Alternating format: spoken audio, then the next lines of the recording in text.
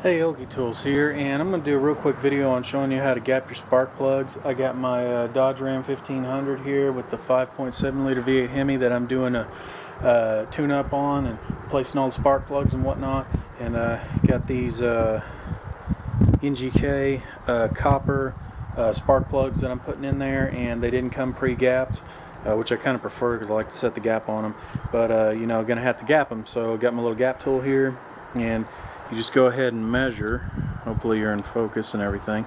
So right there you can see it's right about 0.34 is where it's at. Where we actually want to gap these at for the Hemi is 0.044 is where we're going for.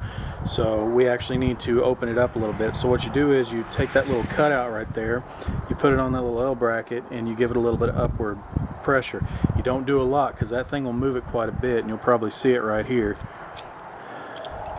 So we're about at 50, a little bit over 50, maybe 52 now from 34. So it moves it quite a bit. So to push it back down, to get it where you need it, you go ahead and take that flat piece and you put it on there. You just give it a good push down. You'll see it move a little, and you just come back and you check it. So we moved it a little bit more. We don't have to do much more to get where we want to go. So give it a little press down.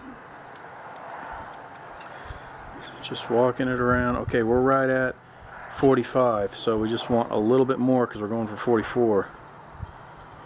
So there's a little bit more. We'll see how it does. So